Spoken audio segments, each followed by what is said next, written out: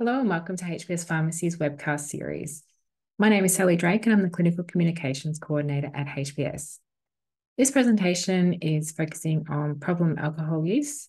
We'll be looking at some of the medications used in the management of acute alcohol withdrawal, with a primary focus on medications used in the management of long-term alcohol use disorder.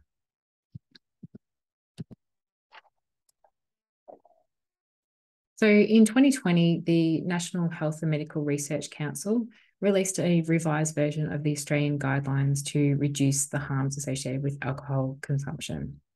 So these updated recommendations advise that healthy men and women should limit their alcohol consumption to no more than 10 standard drinks per week and no more than 4 standard drinks on any one day. And in 2020, the statistics show that more than a quarter of adults exceeded these guideline recommendations. So the figure is 33.6% for men and 18.5% in women. And there's also quite a significant difference between the excessive consumption of alcohol in people who were born in Australia compared to Australians who were born overseas. And one standard drink is considered to contain 10 grams of alcohol. And this obviously looks a little bit different when depending on the beverage concerned. So for light beer, that's around 425 mils. It's 100 mils for wine and down to 30 mils for spirits. And there's quite a number of risks associated with excess alcohol consumption. And they can be divided into acute risks and chronic risks. The acute risks tend to be quite obvious when we think about excess alcohol. So they're things like injuries, violence, unsafe sexual practices, and alcohol poisoning. The chronic risks might not always be given the same amount of attention, but they're certainly quite significant, particularly when excess alcohol is taken in over a prolonged period of time. So this would include things like liver disease, pancreatitis, an increased risk of many different cancers, malnourishment, cardiovascular disease, brain damage, psychological harm, financial issues, as well as relationship issues. An acute alcohol overdose can also be fatal. This is particularly related to respiratory depression or aspiration of vomitus. And the average lethal alcohol concentration is around 0.45% to 0.5%. However, this can vary considerably depending on the person's alcohol tolerance and if other sedative agents have been consumed at the same time. And in general, the management of acute alcohol overdose is just supportive therapy as required. And in 2018, the Australian Burden of Disease study showed that alcohol is quite a significant contributor to the total disease burden in Australia, being responsible for around 4.5% of the total disease burden. And this is made up of a 40% contribution to liver cancer disease burden, 25% of the burden due to road traffic injuries with motor vehicle occupants, and 19% of the burden due to chronic liver disease. So it's really quite a significant issue in this country. So alcohol use disorder is the term given to this prolonged and excessive use of alcohol. So this is a condition that is characterized by an impaired ability to stop or reduce alcohol consumption in spite of quite significant adverse effects, whether that's social impacts, occupational impacts, or health effects. So the severity of this condition can vary quite markedly. However, it does tend to be a chronic, relapsing, and remitting condition. So alcohol use disorder is quite common in Australia. It has a prevalence of around 4.4%. However, the majority of people do not seek active treatment.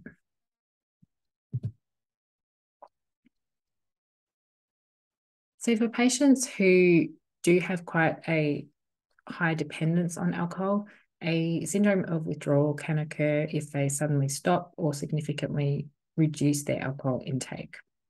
And this can present with things like anxiety, tremor, agitation, headache, perceptual disturbances, and in some cases, seizures can also occur. So an alcohol withdrawal syndrome typically develops within 6 to 24 hours and subsides after 72 hours, although in some people, the symptoms can persist for much longer. The treatment of alcohol withdrawal is typically just supportive care and a low stimulus environment. Not everyone will require medical support for this. However, benzodiazepines may be considered for the management of severe symptoms.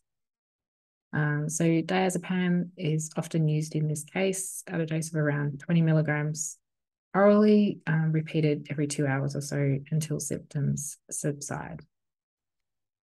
Diazepam does have quite a long half-life, and this can be quite significantly increased in people with hepatic impairment. So for patients with alcoholic cirrhosis, the half-life might be up to 5 times increased. So in this case, a shorter acting benzodiazepine such as oxazepam may be preferred.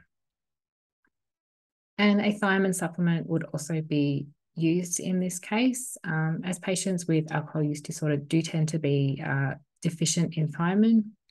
And this can be related to both a reduced dietary intake, but also inhibition of absorption in people with alcohol use. So typically the first few doses would be given parenterally, as the absorption from oral supplements can be quite slow, particularly in people who are malnourished or dependent on alcohol.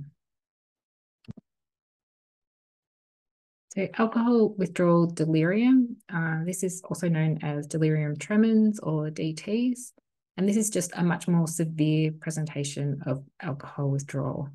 And this is considered a medical emergency, which really needs to be managed within a hospital environment. Without appropriate treatment, this does have quite a high mortality rate, which is mostly related to heart failure. The symptoms of alcohol withdrawal delirium can include quite profound sedation, coarse tremor, agitation, fever, tachycardia, delusions, and hallucinations. And whilst this is a much more severe presentation, the general principles of treatment are quite similar. So diazepam, thiamine plus supportive care. However, for patients who do need a parenteral benzodiazepine, midazolam would be preferred to diazepam in this case. And some patients may also require an antipsychotic. So haloperidol as an oral agent, or droperidol or haloperidol as a parenteral agent, just bearing in mind that droperidol does tend to be more sedating than haloperidol. And hypoglycemia can be quite an issue in patients with alcohol use disorder. And this is due to reduced glycogen stores as well as impaired gluconeogenesis. And the thing to remember here is that if glucose is required to be administered to these patients, thiamine really needs to be given before the glucose.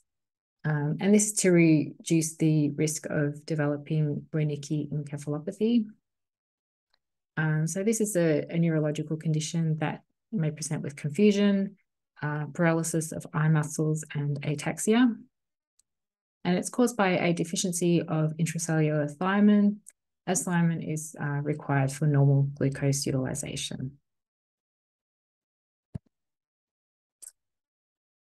And so once we've moved on past the withdrawal stage, we need to consider the long-term management. Evidence-based treatment with behavioural therapies and mutual support groups can help people with alcohol use disorder to achieve and maintain recovery. And treatment of any coexisting psychiatric conditions such as depression should also be addressed, as this can help to improve overall outcomes as well. And medications can also be used to manage the disorder. However, it needs to be bear in mind that medications on their own tend to be quite ineffective. So disulfiram is the first agent that we'll look at here. So this is used as a deterrent to alcohol consumption. It doesn't actually reduce cravings, but it does produce quite severe adverse effects if alcohol is consumed. So it should only be used in patients who are quite motivated to abstain from alcohol, and also if they have someone available to supervise their administration. So disulfiram works as an inhibitor of the aldehyde dehydrogenase enzyme. So ethanol is typically metabolized to acetaldehyde by alcohol dehydrogenase enzyme. And acetaldehyde is quite a toxic metabolite, which is thought to be responsible for some of the adverse effects associated with alcohol consumption. And under normal circumstances, the blood levels of acetaldehyde are quite low, as it is quickly oxidized through to acetate here.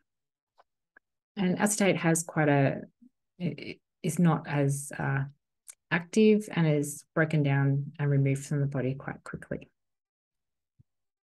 However, when someone's taking disulfiram, this particular enzyme is inhibited, which can lead to accumulation of acetaldehyde in the body.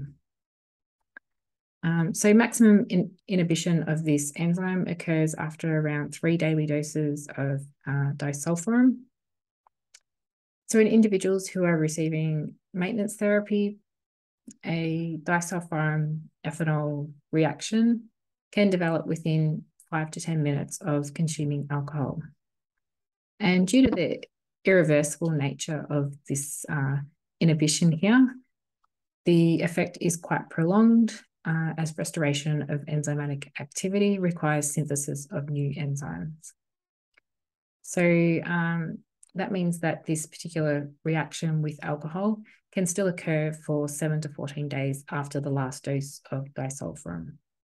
And the manufacturers also advise that the reaction can occur up to 3 weeks after the last dose.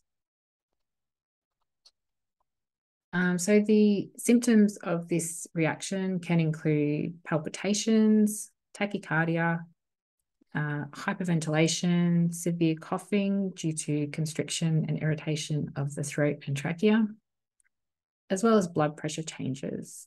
So this includes a sharp increase in blood pressure, which can then be followed by a decrease in blood pressure. So a lot of these reactions are mediated by vasodilation that results in quite significant flushing of the face, the sclera, arms, and chest, which would be accompanied by a feeling of heat, sweating, and also usually a headache as well. So as these effects are really quite unpleasant, patient selection is really important with disulfiram. So it should only be considered for patients who are likely to be deterred from drinking alcohol by the fear of these adverse effects. And someone needs to be available to supervise its daily administration as well. Patients need to be fully informed of the nature of the disulfiram ethanol reaction and the potential for serious adverse effects if alcohol is consumed. In the absence of alcohol, adverse effects tend to be quite mild. Some common adverse effects include drowsiness, nausea, headache, and fatigue. Rarely, it can be associated with peripheral neuropathy, hepatitis, psychosis, and blood dyscrasias. So monitoring of liver function and full blood count should occur during prolonged therapy. So to ensure that these adverse effects with alcohol are avoided, patients need to be reminded to avoid all sources of alcohol. So this would include potentially some cough syrups, some mouthwashes, aerosol sprays, topical liniments, as well as avoiding all alcohol in the cooking of food.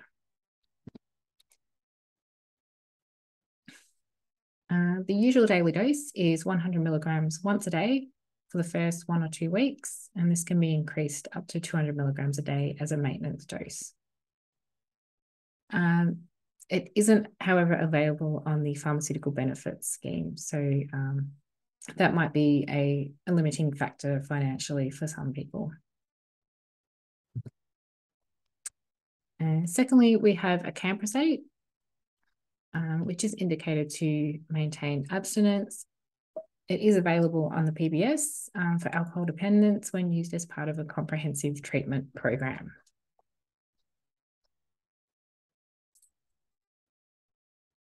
So the exact mechanism of action of acamprosate is not entirely known. However, the chemical structure is quite similar to that of inhibitory neurotransmitters such as GABA and taurine. And acamprosate is thought to reduce the neuronal hyperexcitability that occurs during alcohol withdrawal. So acamprosate therapy should ideally begin just after the acute withdrawal process has finished, so within about a week of ceasing alcohol, and should continue if relapse does occur.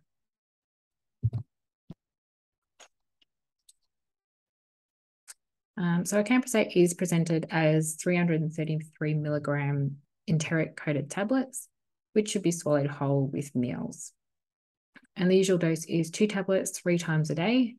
For patients who weigh less than 60 kilos, a reduced dosing schedule may be considered of 2 tablets in the morning, 1 at midday and 1 at night. And therapy is usually continued for a year.